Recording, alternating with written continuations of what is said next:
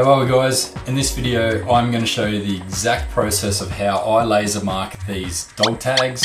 They are pre-cut dog tags. This is not a video about how they are made, simply about how they are engraved. I'm going to show you first how I engrave a single dog tag, as well as set up a jig that laser multiple dog tags at the same time. Make sure you stay tuned to the middle of the video where I'm actually going to give away my trade secrets on the exact laser settings that I use, as well as at the end to find out how 3 lucky viewers were able to win the 3 dog tags mentioned in this video. And I'm going to be giving away a number of products in upcoming videos, so stay tuned to the end to find out how you can enter. Right, let's get into it. Right, so I already have a setup template that I use when producing these dog tags, but I'm just going to back it up a little bit to show you how I'd do this if I was doing a one-off. So I use CorelDRAW for my laser software, but you could use Adobe Illustrator, Lightburn, Inkspace or something similar, depending on what you have. So first I'm going to open a new file and create a boundary box 49mm by 29mm. And I'm going to orient that into the top corner, as this is the overall dimensions of the dog tags that we'll be engraving. Inside that box, I'm going to draw another box, this time 36mm by 12mm, and place that in the center of the first box. This step is not all that necessary, but for illustration purposes, I just wanted to show you that this is the safe area of engraving due to the shape of the dog tag. From there, I'm going to type in the name of the dog I want to engrave, along with the chosen font. For this example, I'm just going to do my dog's name, Harley, and I'm going to use the font type Bebas Nuo. I think that's how you pronounce that. Now you can see I haven't gone right to the edge here. You can if you want, but with these bulkier fonts, I like to leave just a little wiggle room to achieve a nice balance. And that, my friends, is the setup complete. Let's move on to preparing the tag with some marking spray. So because we're using a CO2 laser and not a fiber laser, technically we're actually marking these tags, not engraving them, but you'll find that those terms are used pretty loosely and interchangeably in industry. So to mark our tags, what we actually need to use is a marking spray. Now there's a few brands out there. The 2 most popular ones are Surmark and LaserBond. Me specifically, I like to use LaserBond for no reason other than it's the cheapest for me to purchase. So let's have a look at how we apply that spray. To apply the marking spray, you want to do that as thinly as possible but still obtain full coverage.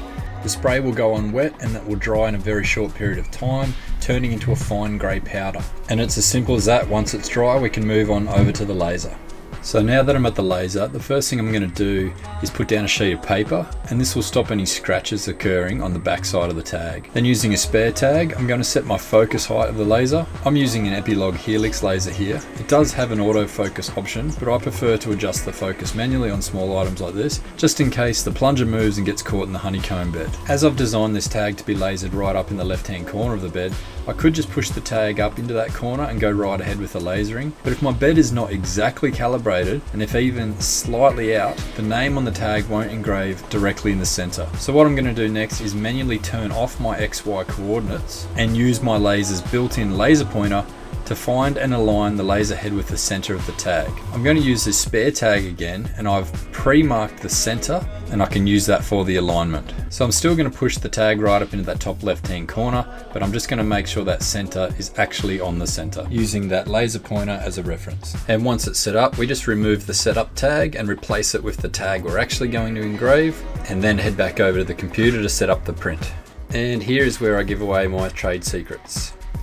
After many months of trial and error, this is what I personally believe are the best settings to engrave stainless steel. So I'm using a color-coded option here, and the reason I did my boundary boxes in red was on purpose, as I can use that color code setting to switch that process off, so the red won't actually be engraved or cut whatsoever. When I laser my tags, I set my power to 100%, my speed to 40%, and the key here is to do 2 cycles. And the reason why I do this is that if there's any inconsistency in the thickness of the marking spray, the second pass will even that out. And as I mentioned briefly before, I'm going to use the center graving option here in the advanced tab, and this will ensure that the name is as close to the center of that tag as possible. I'm using the Epilog dashboard here, but your software should have a similar option. Once that's set up, we hit go. So this is obviously sped up a fair bit, but if you pay close attention to the second pass, you'll see how that laser really evens out the gradation in that font marking.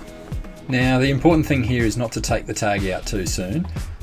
These tags will cool down very quickly, but if you take them out too quick and wipe the marking spray, it will actually react with other areas of the tag that are still hot and it will leave a permanent smudge. So once the tag is cooled down, I'd give it say 2 or 3 minutes at the most. It can be removed for cleaning. You want to make sure you're wearing gloves and a respirator in a well ventilated area to remove the powder. And I simply wipe this powder off with a microfiber rag. With my tags, I offer reverse side engraving as a part of the process, but it's exactly the same as the front, only you're working with smaller font, so I won't bother showing that. But once both sides are done, I'll just give the tags an extra little polish to ensure the marking spray has been completely removed. And for a single tag, that's that. But if you want to keep watching, I'm just about to show you how to produce a jig so you can lace up multiple tags at the same time. And this can come in handy if you wanted to add dog tags to your engraving range as a consumer product. Alright, so you may have seen a sneak peek of this file at the beginning of the video, but here it is again. Essentially what this is a preloaded template that I use with my business to engrave multiple dog tags at a time. This jig also has 3 preloaded fonts ready to go. So when my customers choose a font from my advertised listing, I can simply copy and paste their dog's name into this file. Now this template is the digital representation of a physical jig that I've already cut out with 3mm acrylic, and this is what it looks like here. So instead of loading one dog tag at a time, I can put the dog tags into this jig and do multiple. So now I'm going to use the 3 winners of my Facebook competition to demonstrate how this jig works. If you want to be a potential winner in some upcoming giveaways, make sure you pop over to my Facebook page and give that a like and a follow, as I'm going to be doing a few of these videos in future and giving away products in the process. So for this particular competition, the names of those lucky dogs are Everest, Molly and Gus. So I'm just going to type those names in here quickly. Now when I did these as single tags, I had to draw up the boundary box for the font, but when I use this jig, what I've done is I have pre-saved the maximum dimensions that will work in the file title itself. So you can see if I hover over here over the file name, it'll tell me the size of the dog tag that I'm using, and then the little indication where it says H12 and W36 at the end of the file name, that tells me my maximum dimensions for the font. So when I forget, I can just hover over that title and remember what my constraints are. So how many letters in each name will determine if the dog's name will be restricted by its height or its width, and I simply adjust that and then put it back in the center. So the last thing I need to do before I send this to the laser is just select all the font and change the color so I can separate what I need to engrave from the actual jig. And then when I send it to the printer, I turn the black lines off, as that was just representative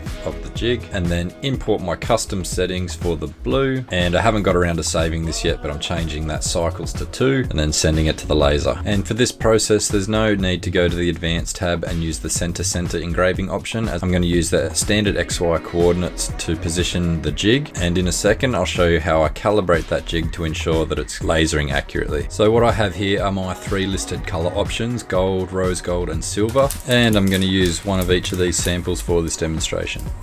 So same process as before, just going to give them a quick spray and wait till that powder dries. And then I'm just going to load those tags into the jig. When you buy these pre-cut tags, they do have a tolerance of about 0.5mm, so sometimes you do need to adjust them a little bit, and I just do that with a little hook and pick set.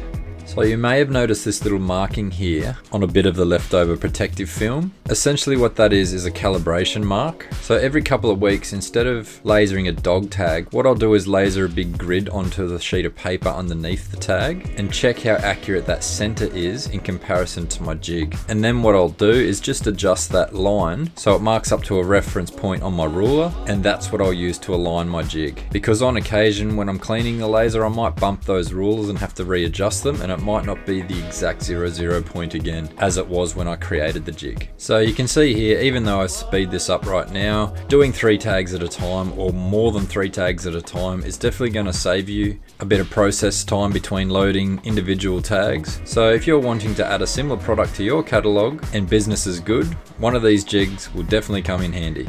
And that's it guys, we are done. That is a little bit behind the scenes of how I make these dog tags.